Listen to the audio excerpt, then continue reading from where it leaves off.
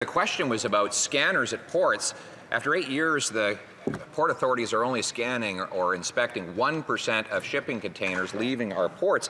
And that led to the case where Mark Roos had his 2021 Dodge Ram stolen. Luckily, he had an Apple AirTag, so he could follow its transit to the Port of Montreal, where he knows it to be. He called both the cops and the Port Authority, both of which said they don't know which box it's in, so they can't find it. So why won't he accept my common sense plan to buy 24 scanners so we can scan the boxes, find the Dodge Ram, and give it back to Mark? Yeah. Right Honourable Prime Minister. Mr. Speaker, this would be perhaps a little more credible from the Conservative Party if they hadn't cut 1,000 CBSA officers when they were last in government. And they'd proposed to cut 400 more if they had won the 2015 election. The reality is we restored every single border officer they cut and added 800 more. And we're continuing to do the necessary work.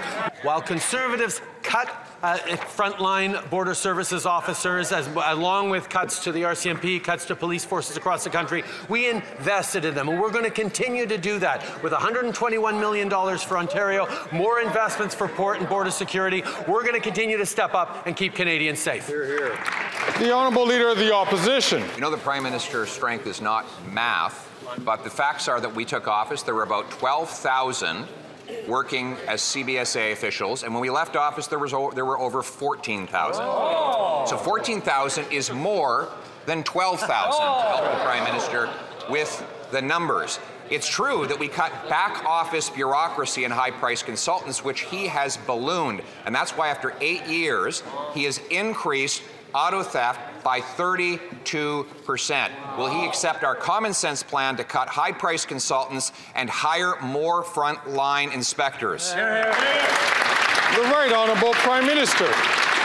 I can't help but smile when the Leader of the Opposition talks about high-priced consultants, because it's his campaign being run by a high-priced consultant for Loblaws. When he stands in this place and across the country wrenching his heartstrings about the prices that Canadians are paying for groceries, when his top advisor is in the pocket of Loblaws giving him the same talking points as she gives Galen Weston when he appeared at Parliamentary Committee. Mr. Speaker, if Canadians are going to believe this Leader of the Opposition, he needs to come clean with who is funding his organizations.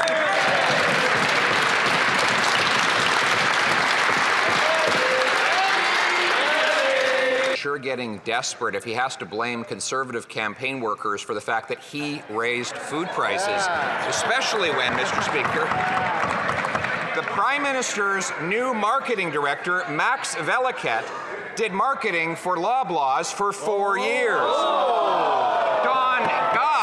Don Guy, the Prime Minister's chief pollster, works for GT & Co., which collects checks from Loblaws. As does Dan Arnold, his other pollster, getting checks from Loblaws. Are they the ones that forced him to quadruple the carbon tax on our food? You can tell it's Wednesday because this morning the members of the Conservative caucus got to hear directly from Jenni Byrne, who sits in their caucus with them, giving them advice. So that is exactly where they're coming. When she is actively on the Loblaws payroll, while at the same time feeding lines to the Leader of the Opposition about food prices and concocting a theory around carbon price and grocery prices that, as the member from Regina Louvain pointed out yesterday, has no basis in fact. We see the kind of torque he chooses to pull. Mr. Speaker, he makes it too easy. He talks about caucus meetings and Loblaws. Get this. The Prime Minister had someone who is his director of caucus services named Julie DeWolf, who is now a lobbyist for Loblaws.